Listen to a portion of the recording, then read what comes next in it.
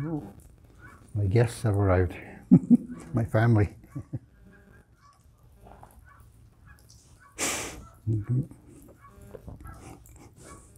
Kwekwe, Bonjour.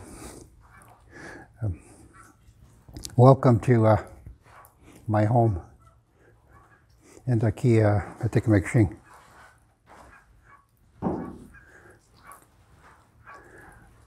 Today I'm going to share a bit of story with you about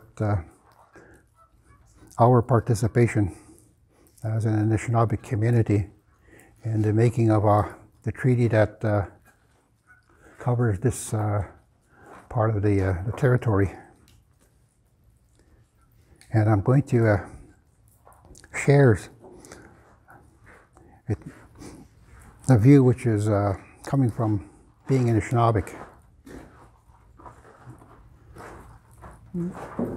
At around the time of 1850, which is when the treaty was made on September 9th in that year, my grandfather sat with our community and he asked about what we should look for in sitting down to participate in this making of an agreement. So when we think about our people coming here to this particular place to host a meeting, to talk about what was important for our community to keep. At the core of that was the idea of the land. So we are having to go back before the making of the treaty to take a look at how we were living, what some of that story looks like from that time. And in my lifetime, I always go back to the period 1763, the years just before and the years just after. Because in that year, 1763 and 1764, two important events occurred, which are of global in nature. So in that time of 1763,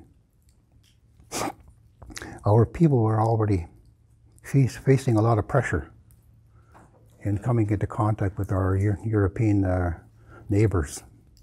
Our peoples here in North America were being drawn into their conflicts and suffering from the outcomes of those kinds of pressures.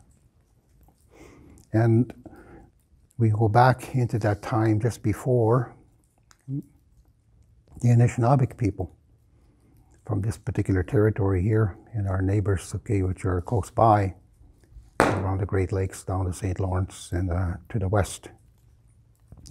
We began to hear stories about encounters with the Europeans. And we had at the time had some contact with the English coming from the north side and then coming from the south side, but the French were coming from the middle along the St. Lawrence. So our language terms in relation to those peoples, we speak of the French contact as Petahtegoose, and we speak about the English contact as Jaganash. And inside those words, when you begin to take a look at what they are saying, they'll use the English because that's where we are speaking today, and primarily in terms of how we relate with Canada. But what the term Jaganash speaks about a time, it captures a moment about first contact. So the term references the appearance of the people that came off that little ship. If you can imagine going across the ocean for 3 months, without the modern convenience of today, not being able to shower, not having good food, not having a lot of amenities. So when the people emerged, they were quite sick. And that's what the Javanese term is describing. Yeah, a person that has not been able to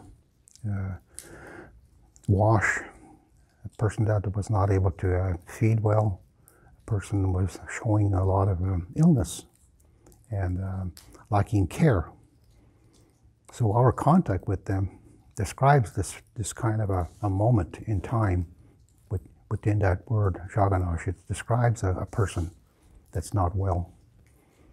So by our law and our practices, our obligations towards people is described in the language Ge Abanoje and Anishnawbek. So when you analyze those words, it talks about law, which relates to providing care, okay? Reaching out to help people. And that's what our people did at those first contact times. And we have never lost those views in terms of how we are to live. So those concepts are what we protected in the making of the treaty that we entered into with the Crown from Great Britain. But in that 1763 time frame, we were being drawn into this conflict that European nations were engaged in. There was a war over in Europe that was being carried on between the English and the French. And our people on this side were being drawn into taking sides. And on the Plains of Abraham, okay, when we hear about those stories, when you go back and study the history of grade 7 and grade 8 times, we hear about the names Wolfe and Montcalm.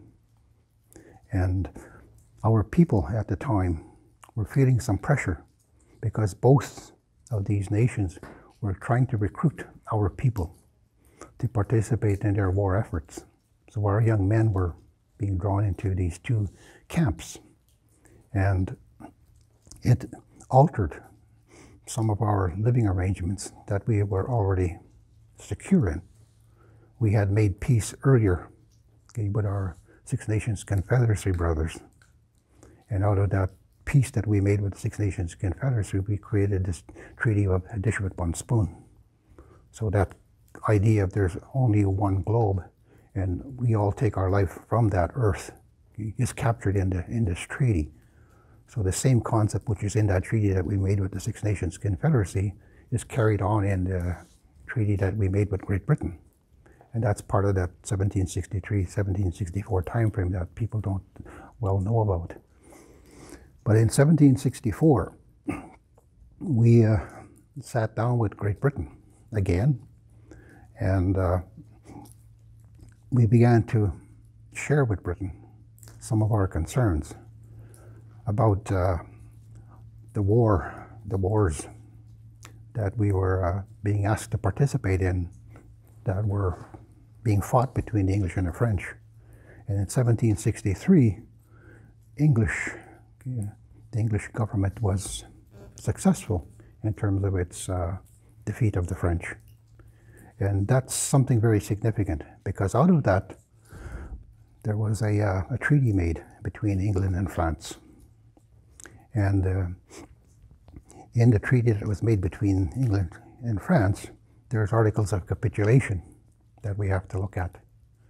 And this is significant for Canada, because out of that agreement, say we see today questions coming from Quebec about their holding, about their presence, about how they are living within this idea of confederation.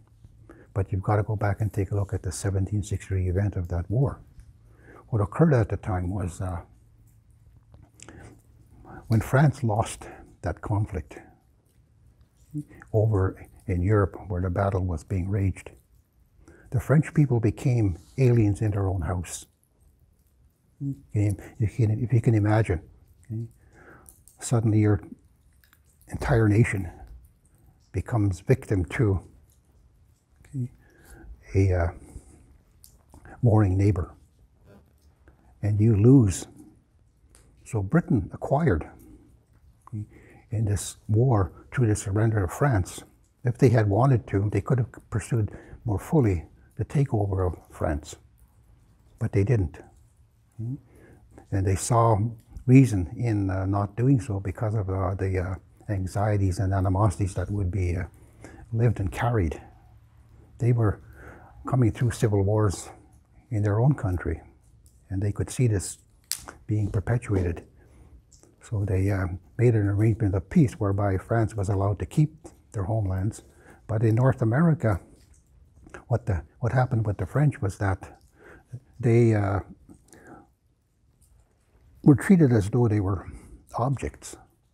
If you think about Christmas giving, you wrap a nice package up and you put an object inside and you give a gift to a person that you may be living with, a family member or a neighbor. Well, in the case of France, what happened was that they were treated like an object. The people en masse were put together collectively and wrapped up into this big bundle, like a big Christmas gift. And they were given to Britain as compensation for the loss in the war, to compensate Britain for its war effort. So France became an object.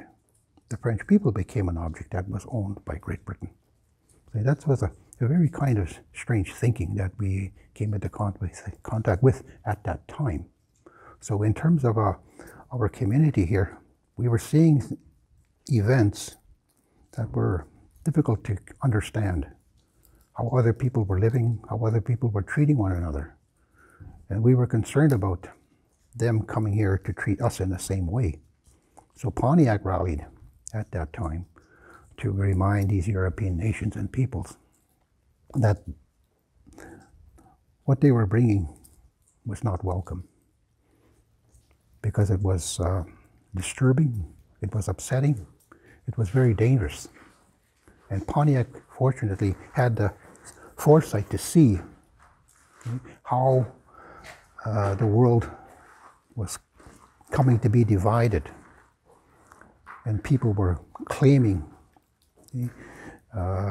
ideas like ownership and title of lands over which they had never visited. And we saw that when we look at the term that the French used to describe who they are. Okay, but our description of them, we say that Petahtegoose. So when they came onto the land, they brought with them their priest, and they brought with them their flag, and they brought with them their people and their practices.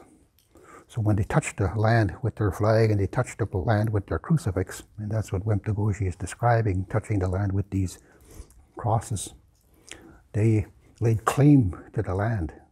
And it was as though we became unnecessary, and we became a nuisance, we became just unwelcome, and we were just totally to be replaced.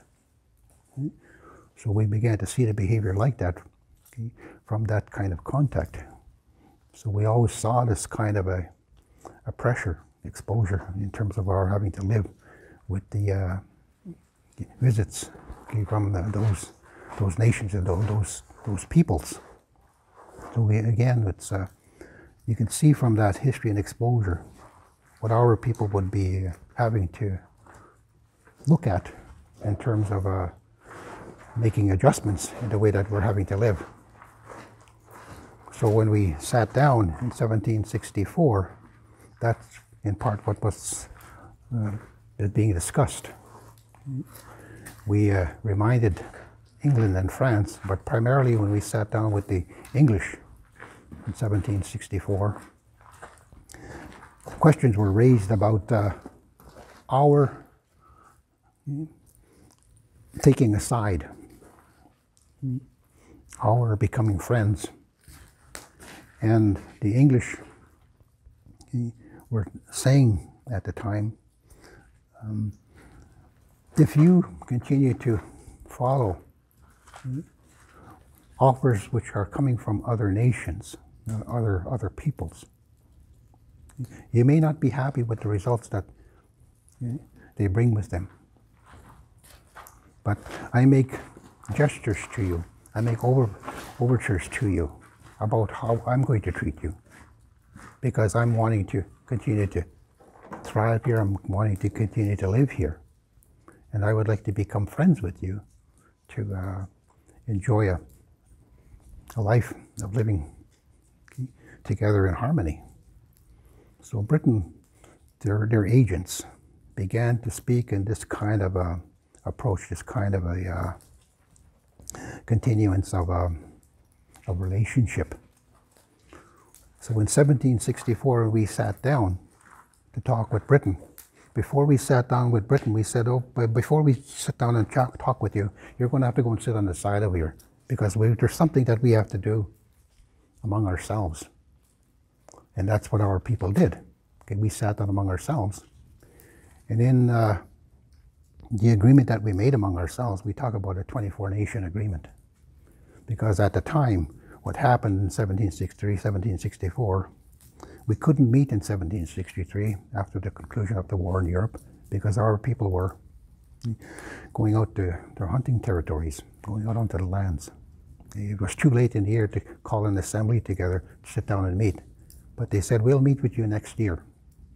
And that's what was arranged. Runners were sent out across the lands, across the territories of North America, to invite delegations of people to come and sit down to talk about the entering into an arrangement with Great Britain coming from the other side of the Great Salt Water. So our people sat there to engage among ourselves about what it is that we were to do. And we were concerned because we were seeing this kind of a pressure of people being forced from their lands. So we made an agreement among ourselves to form our own confederation, and that's what we did. So we end up with this 24-nation covenant. So in a belt that has been made to commemorate that outcome of that gathering, we talk about a 24-nation agreement, 24-nation confederacy. So what we did was we extended our interests. So when we start talking about the Robinson-Huron Treaty, what are the interests that you have? We talk about the maintenance of our tie with our land, our sovereignty over our possession of our holding of the lands. That was secured in the making of the treaty, but it was beyond, okay, a local territory, like talking about a postage stamp. We spoke among ourselves as nations in 1763, 1764 primarily, about having to take care of one another as nations. So the 24-nation agreement that we made, this is what it's about. We made a treaty among ourselves. And today, that treaty is what we enjoy. So there's a history that's needing to be shared with our nations. And I remember 1978 going to Ottawa, and I was speaking on the assembly floor there to the chiefs. I was a young chief at the time, coming from our committee, speaking for our people. And I was saying to them, we are here. When we come here, we're speaking as nations. Okay? We're not Indian bands. We're not Indians. Okay? We are coming here as nations. Okay? So out of that, there was a declaration made. We formed our own group, and we made it known that what we secured in 1764 in the making of our treaty arrangement and agreement among ourselves, we protected in 1978 at the introduction of the Constitution of Canada. And we traveled to Britain. Okay, that's a different kind of a story there, but we protected ourselves. So in 1764, we sat down, we made an agreement among ourselves to say that my interest in terms of being an Anishnawbek doesn't stop at the drainage basin of the Great Lakes. My interests go down to the saltwater coasts, okay, down on the Atlantic, down on the Gulf of Mexico, to the north of the Arctic Ocean, and the west of the Pacific. Okay. Among ourselves, we made agreement to take care of one another, because we saw this kind of pressure coming to us about being pushed out of our own house, from our own lands. So we reached out to one another to take care of and secure with one another our future. So in 1764, we had this history behind us, because my grandfather was there, okay, Chief Wawano, and he brought that story home with him. Okay. So in 1763, we come through, the grandparents, okay, they bring with them the stories. So in 1850, my grandfather, okay, again, was invited to go and sit down and participate in the making of another agreement. But in 1764, we sat down to make that Silver Covenant, where we sat down with Britain and we gave Britain permission to come in and live with us in our home. And we said to them, we make this agreement that will last forever. And this is what we call an inviolable agreement. Inviolable meaning it can never be broken. Okay? So we sat down with Britain and gave them permission to come and live on our lands with us. And it's through Britain that all the other nations come, okay, through the British North America Act. So we understand that because we participated in its being put into place. Okay? So I sit with Canada today and I talk about what Canada is carrying. Okay? Canada didn't exist at the time the treaty was made, okay? 1850. Okay? They were still here carrying the title of being a province. Okay? Provinces are lower orders of government, they're not nations. Okay? They don't make treaties. Okay? So we made a treaty with Great Britain, but Canada has become the administrator of that treaty. It carries legal obligations that were created through the making of the treaty and through the making of the British North America Act. So in 1850, when Canada didn't exist, the treaty that we made with Great Britain secured the idea that we're dealing as sovereign to sovereign. Okay? So I'm a sovereign as an individual. Okay? And when I sit with Canada, I remind them about this kind of position and standing that I carry with me. So sometimes people don't understand. They can't relate to the concepts because they've been given different teaching. Okay? So in my case, let's say, my parents, in our family, our community, has been keeping alive, okay, what is our inheritance, our inherent rights, our inherent presence, our inherent being. Those are still intact. So I invited the university to come and make the video here in my home. I said, I would like you to come over to my house, into my home, to the place where our family is gathered before they sat down in making the treaty and talked about what it is that we're going to look after. What is it that we have to secure so that the children that are to come are going to have a place to live. They're going to continue to have their own home and a place that they were born to, which is described inside the language when you say Abenoji.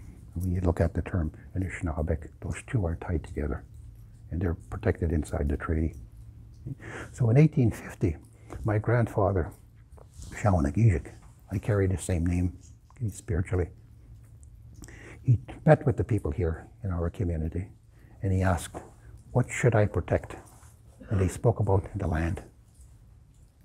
So in the treaty, that's what he describes. So when you go to the treaty, and I have a copy in my satchel that I brought with me here, it talks about Whitefish Lake, the Atikameksheng. And each community has a story about how their people got together and to take a look at how they were going to engage with Canada, how they were going to engage, not with Canada, but engage with Great Britain in the making of this living arrangement. So our people sat down and secured, okay, our sovereignty, our freedom. And that's what the treaty speaks about. Okay? The treaty is about sovereigns. The treaty is about free people coming together to make living arrangements. And the treaty is the international mechanism, okay? The international mechanism which is used by nations to form agreements, to form living arrangements, to secure to them, unto themselves their rights and interests. So when we take a look at this agreement that we made with Great Britain, okay, when Canada came into being, okay, there's a section 109 that's not well known. But when Canada came together, it was formed through legislation that was passed in Great Britain. It wasn't passed in Canada. Canada didn't have authority. They had to go back to what's referenced as the imperial government. So in the making of the treaty, the representatives that were here did not like the idea that they had to go back to Great Britain. And you can see in some of the instructions when you go back and look at the historical documents and records, they question the need to go back to Great Britain and get that sanction, get that permission. So you see some of that. So when Mr. Robinson came to participate in the making of the treaty, he receives some instruction about what he was to do. And you see direction coming from the Governor General of the time. He says to Mr. Robinson that you will use deviance. You will use misleading argument to try to gain advantage. You will become devious, you will behave in that manner. And you're not to let them know that you're acting in this way. So with the making of the treaty, our people were looking at the ideas of moral conduct. So before the actual making of the treaty, they sat down and had ceremony. Like which I'm sitting beside here, we have a spiritual fire. And this fire here, when we light that one up, you go back and go into a sense of reflection. You take a look at yourself. You take a look at what you are going to be asked to participate in. And you ground yourself in your foundations of who you are as a people, as individuals. So you look at your moral security. You look at your health and well-being. You look at your future. You look at your past. You go into that period of reflection. You think about, what is it that I'm being asked to do? So it's in ceremony you take time to go back and visit with those questions so that you'll be able to build a foundation from which to work from. So our people did that. So my grandfather, Shawanagiji, calling his people together, engaged in that kind of a practice, again, that kind of a journey. So when he went to Sault Ste. Marie Tabawating to put his name on the document to talk about what did Atikameksheng secure, he talks about where my people live, those are reservation lands. So he used the word reservation. So we didn't speak about reserve. We spoke about reservation. And making a reservation, it's something that we do. Britain doesn't give us this power. European nations don't give us this power.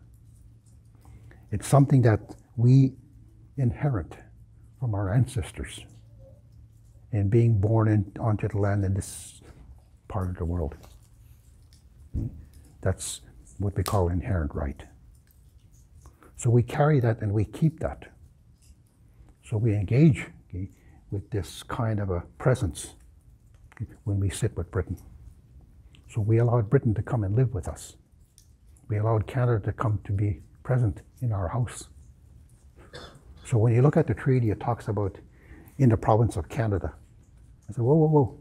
Right off the bat, you're telling us a lie. Okay? Because we are not in Canada, we are not in Ontario. We're in the territory of the Anishnawbek. And you're forgetting, you're leaving that out. Because this treaty must accommodate that understanding. And that's what it does when the signature is placed on the document by the Crown official. It's recognizing our sovereignty to participate in the making of this kind of a relationship.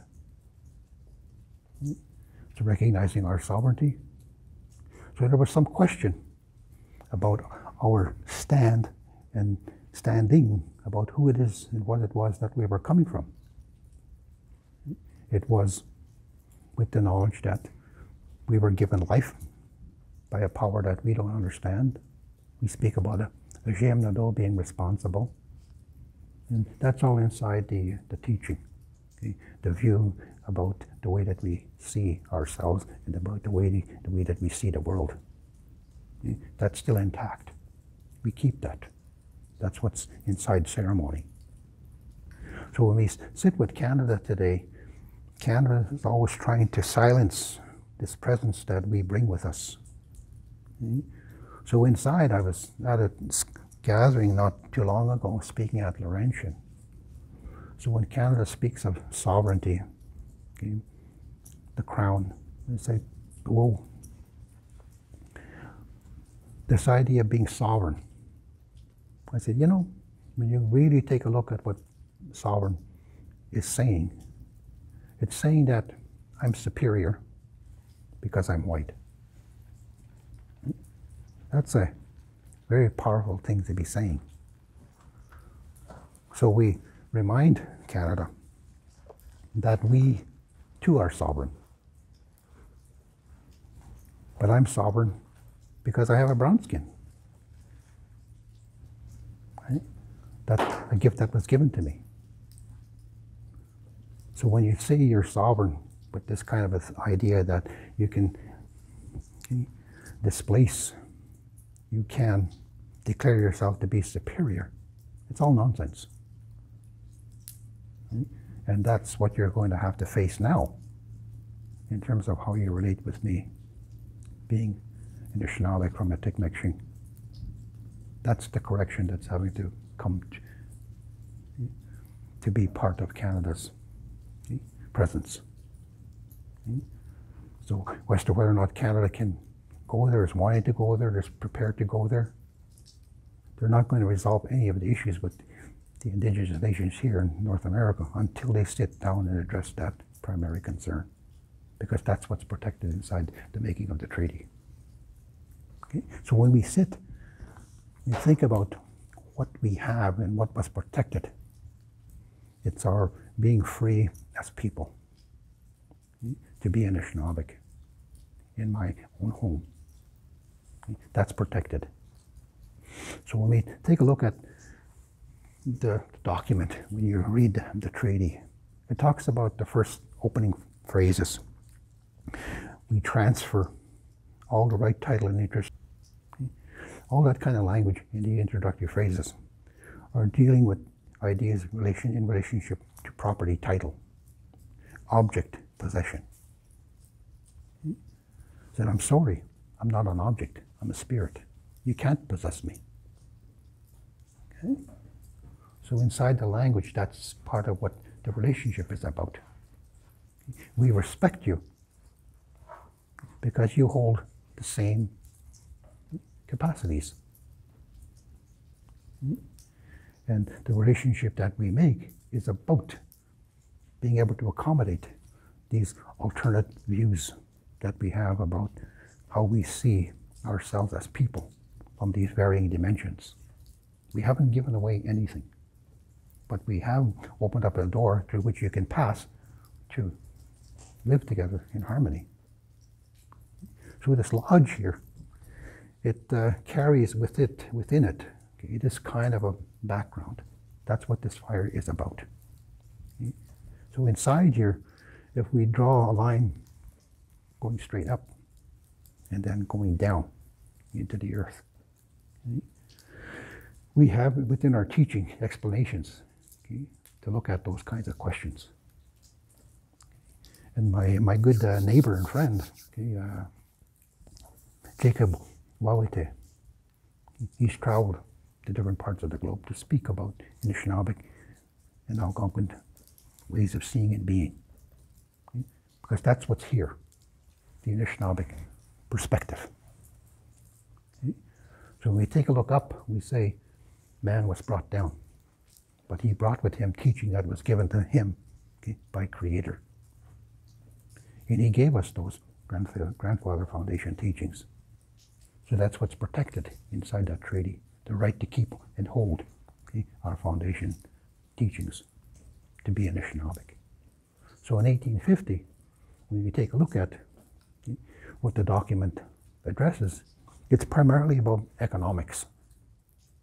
The treaty is primarily about economics.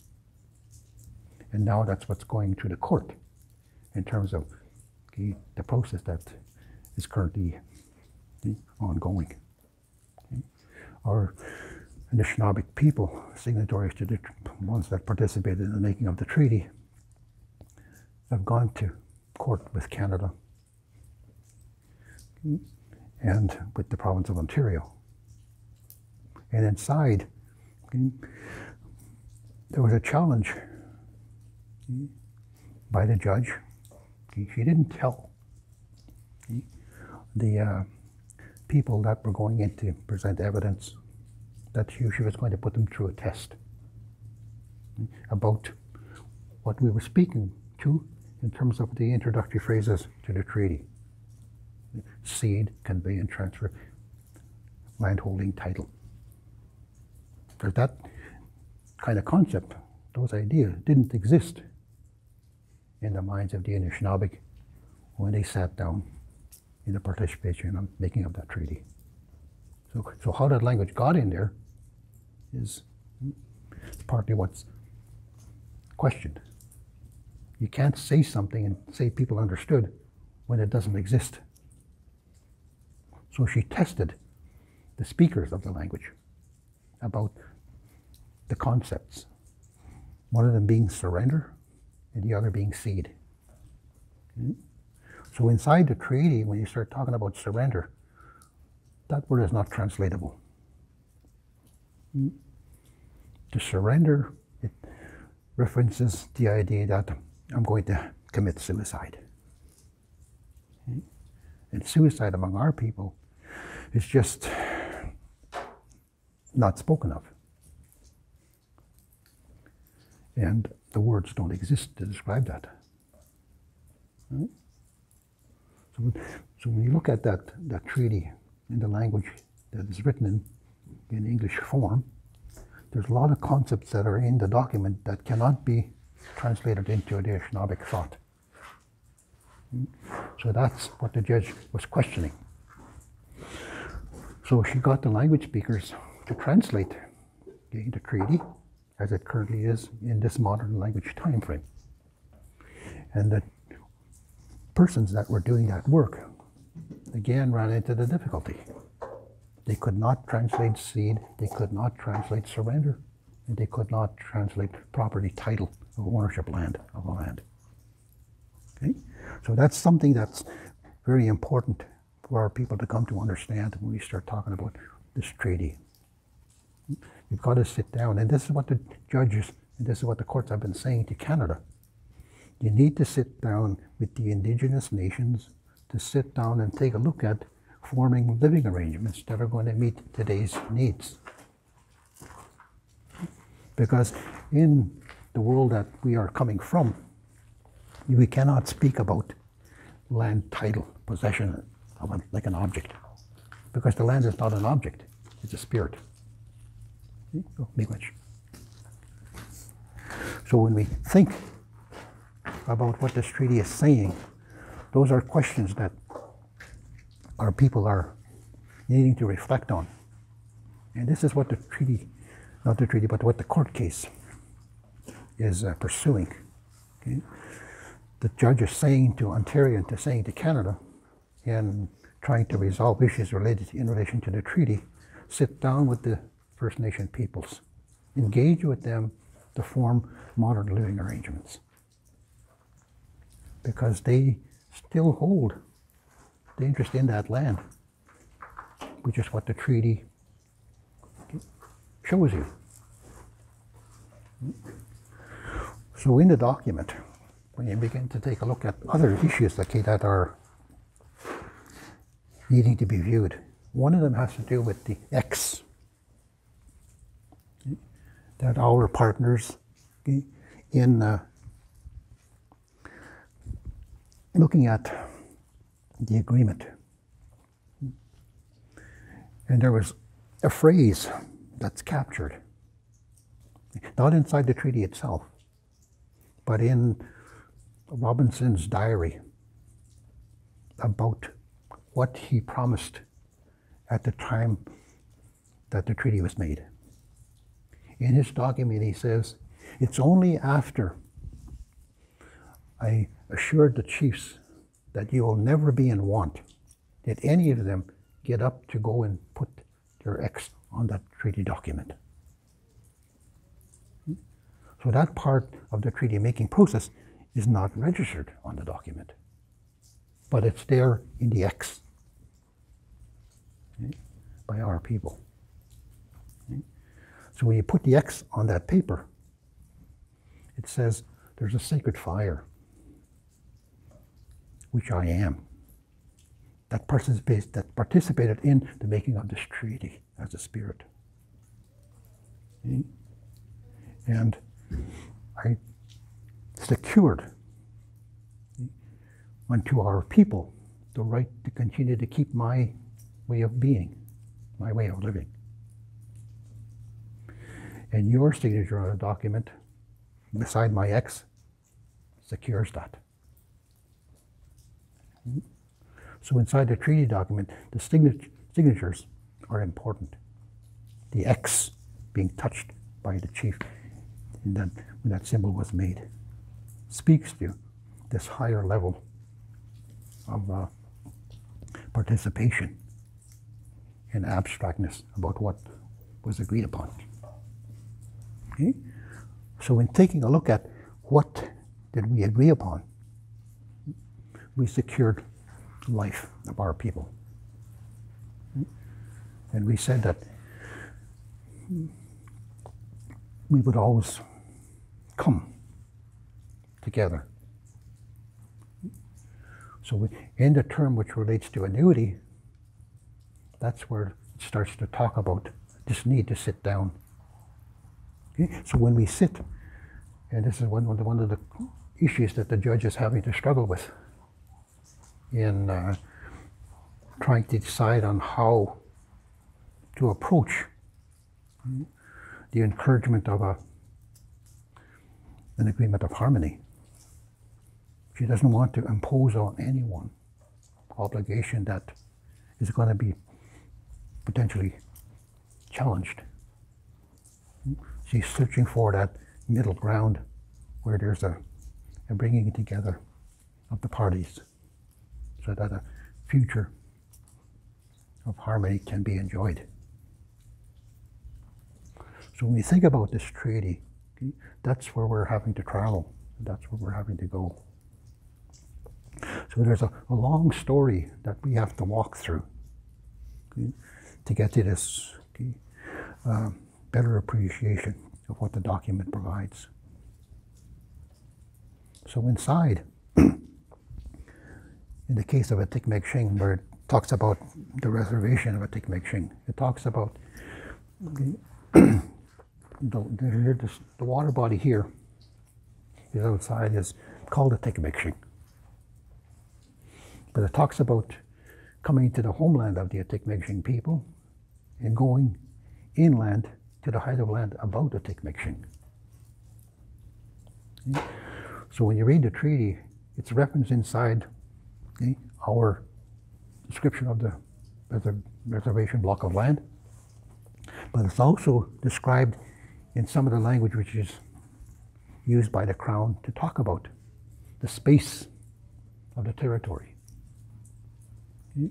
So it talks about coming into the Great Lakes and going up to the height of land that, okay, the Great Lakes is formed from, okay, with the high territory about, when you go up north, all the rivers that flow south into the Great Lakes.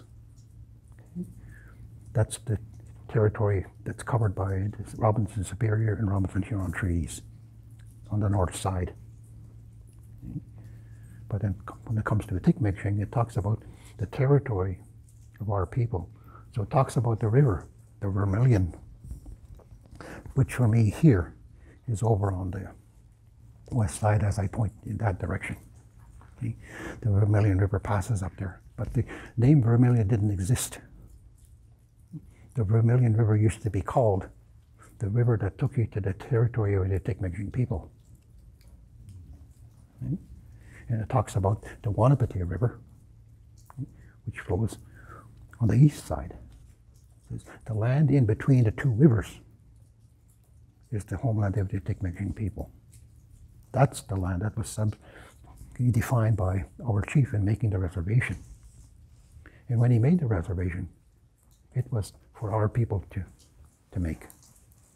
We didn't need permission from Canada. We didn't need permission from Great Britain. We only exercised our own freedom to set aside a block of land for our people. And each First Nation that were signatories to the treaty having the same freedom. So I ask people, where in the treaty does it say that I cannot increase the size of my land base?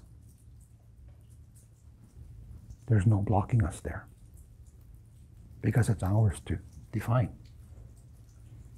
So I can make my land base larger if I wanted to. It's large now, larger than Canada. Okay? Because it goes from Lake Panache, it takes in Lake Panache, okay? And it goes east and west from Lake Panache to the, okay, where the rivers, Wanapitei River joins the French River, and where the Vermilion River joins the Spanish River. All the lands on the north side, going up to the Haida land, that's the size of the Atikameksheng Reservation created by treaty. So each First Nation has a description of what their lands are to look like in terms of how they're to be defined. But in the case of Atikameksheng, it's not resolved yet. So in the case of our community, we were drawn into a court case back in 1883, back in 1887. Okay? And our people didn't agree with what occurred at the time. So when looking at the questions today about the city of Sudbury and the little towns which are adjacent in and around, they're all on Atikameksheng lands. Okay? Our sister community, Wanapitei, there's a document that was produced. Okay? After Confederation, Confederation 1867, 5 years after Confederation, there was a census taken of Canada. And there was a census taken of our people living here in this space, this territory. And there were 9 communities that were identified as places where our people were living. That information and that evidence was not used in the court case where Canada was supposed to defend us. Okay? And even though this document and this information existed, Canada did not step up and use that information to defend our rights and interests. It was protecting its own interest in the court case, which was held in 1887. Okay? So we fell victim to Ontario pursuing its own needs, to Canada pursuing its own needs and wants. And we were left out. We became victim to their selfishness, their greed. And we said, we have to challenge that. But we've got to wait for a time when it's safe to go into the court. And it's now safe, so we're pursuing those interests in terms of what is to benefit the people of Atikameksheng. And we're teaching as we're going through the process. We're having to teach our own people about the history of our community in terms of how we became partners in this living arrangement that we are in. Okay? So Canada is having to go back and visit the journey that it's been traveling. And that's something that I've been participating in with the churches. People have asked, what should we do? And my sharing with them has been to say, I would like you to go back. I would like you to reflect on the journey that you've walked up to this point. And I would like you to take a look at all the transgressions that you may have participated in that has caused pain and suffering to the Anishinaabe people. Because that's what the polishing of the chain is about from the 1764 treaty agreement that we made with Great Britain. That's where you talk about the Silver Covenant. The Silver Covenant says we will sit from time to time, okay, as life changes, as circumstances shift. We will sit down and define the living arrangement that we are to engage in. But one thing you're not to do. One is you're not to try and evict me from my own home. First concern, you are not to evict me from my own house. And you are not to impose your government on me. That's going to cause me to shift away from my keeping of my spiritual fire. Because inside this fire here, when you begin to understand what it's about, it's actually a democracy. But a pure form of democracy, then what we see, we may go back and study the concepts that we look at through Greeks in Roman times. So here, inside, there is a respect, and there's an accommodation of the freedom of a person. That's what Abenoji is describing. You are born sacred, you are born pure, you are born innocent, you are born with the right to life. And it's my responsibility to find a way that we can enjoy that living arrangement such that we can both prosper. That's what's at the root of what this treaty is about.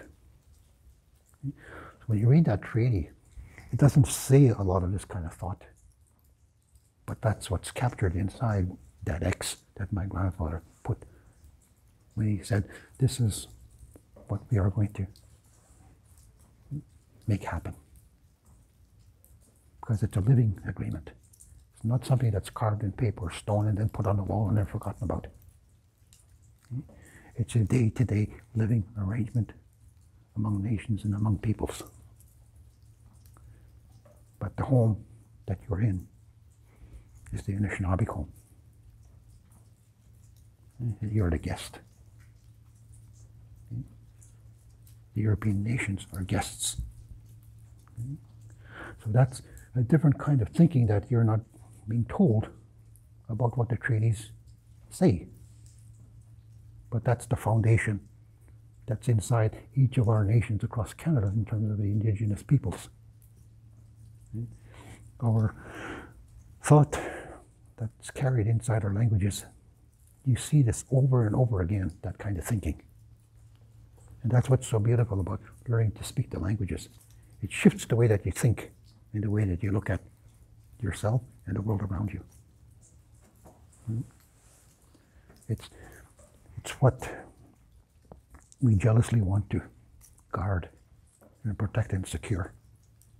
So it's taken us some time to find ways of being able to keep the language active, keep the language alive. But that's what we're charged with in terms of our responsibility. And we're working to secure that. So I share that with you in terms of this talk about what this treaty is about. What does it do? What's its purpose? And something today that we need. Okay? It's a mechanism which is available. It's not to be feared. But it's a useful tool, a healthy tool. Okay? It's a healing tool. But it has to be able to capture this idea of equity from both sides. Pretty much.